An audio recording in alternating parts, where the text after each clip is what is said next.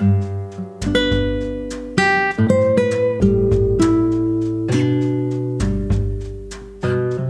was thinking about what Mother Teresa said. She said she wasn't trying to play spiritual or get us to say, wow, what an amazing woman. She really meant it. She said, I thank God, I thank Jesus, not for what he gives, but for what he takes away. You know, someone like me, sometimes I really, deep down inside, I get mad of God for not giving me what I have asked him. And I'm like, you're God. These are the things that I'm asking you. It's just nothing for you. Just give it. Why aren't you giving what I'm asking you? See, I get even mad of God. Thanking God is not even in the picture yet. I get mad of God for him not giving me what I have asked him. Mother Teresa said, I thank God not for what he gives, but for what he takes away. Some may say, why would you do that? See, when God almost, I'm talking in a human language with my own filter, right? This is me talking. When God refuses to give us what we have asked, and even when God takes away from us what he has given us previously, or what we have taken away by force in life, right? When the Lord takes away stuff, or when the Lord refuses to give us stuff, but especially when he takes away stuff, it's always for our own benefit. It makes me mad, but it is for my benefit. I throw fit, but it is for my benefit. For a while I cry and inside, and then I even fall into depression, but it is for my benefit. I may even get so mad of him, but what he takes away, or what he refuses to give, it's for my benefit. When I look back at my life, even the time that not I was 12, I didn't really understand what I wanted. But when I turned 18, 19, 20, right, I started to ask him. I was in Iran under Islamic regime, and I started asking things. I didn't have a relationship with God. I thought God was Allah, but in my heart, I knew God, the creator of the world, is listening. I started asking him and wishing and desiring certain things. Every single thing that I have asked him. Now, after about 35, 36 years, I look back and I say to myself, if he granted me the things I wanted, and if he did not take away some of the stuff I had, I would not be able to come here in America and find my Jesus here, and then find my Suzy here. That's just one aspect.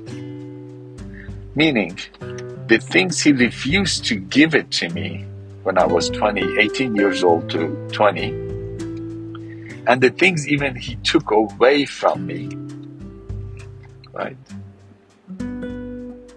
It feels like I was going toward a way, but he almost became a stumbling block and kept putting a stumbling block in front of me.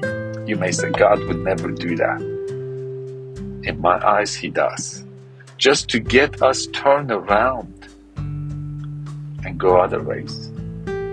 No matter which way we go, like the book, what was it? The Shack said, the author said, not every road will end up to him or toward him, but Jesus said, I will travel any road to get you.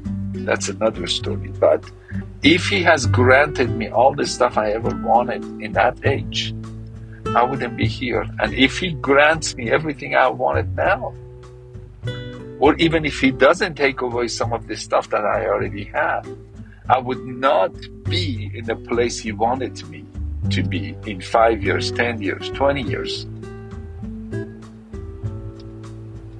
You may say, okay, in 20 years, you're going to be like 76. In 20-something years, you will be 80. You're not going to be able to enjoy your life. I don't look at my life, just the earthly life. We are being transformed here, and also our life is not really about us. It's about others. We travel the road God wants us to travel, of course, that we would be transformed. But to me, the way I see it, it's for other people. My life is not about me. I keep thinking almost every single day, my life is my own. It's not. It's a delusion. My life is not my own. And the life that was given to me as a gift, it meant to be laid down for others. Then my future is not really about me. It's about other people. And my future doesn't even belong to me. It belongs to the one who created me. My past belongs to him. My present time belongs to him. And my future belongs to him. Then why should I fall into depression and sadness and anxiety when he takes away things, or when he does not grant me what I have asked him? It's for my benefit. It's for your benefit. Thank you, Father, for what you take away, like Mother Teresa said. And thank you for not granting even the deepest desires of our hearts that will stop us from getting where you really want us to be. Because now, after almost 30-something years, I can see he gave me far more than what I asked those days. Now, my ask was even stupid and small compared to what I have. I'm not talking about the monetarily stuff. Then my ask right now, it's small compared to what he has in store for me and you in 5 years, 10 years, 15 years, 20 years. Again, remember, it's not about how old we will be when we get to our promised land.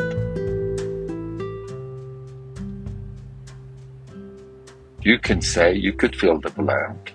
It's about what? Others. It's about what? Our transformation. Us being revealed. What's inside us. It's about what? Our eternal life with him.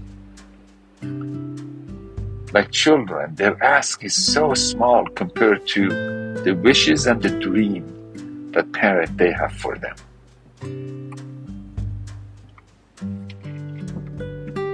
God even paid the price of us even cursing him sometime or being so mad of him and throw fit.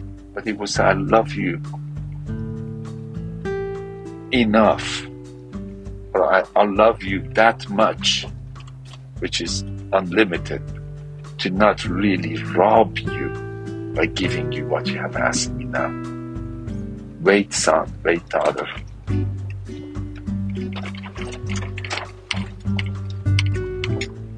Then help us, Lord, to truly thank you and praise you for what you take away.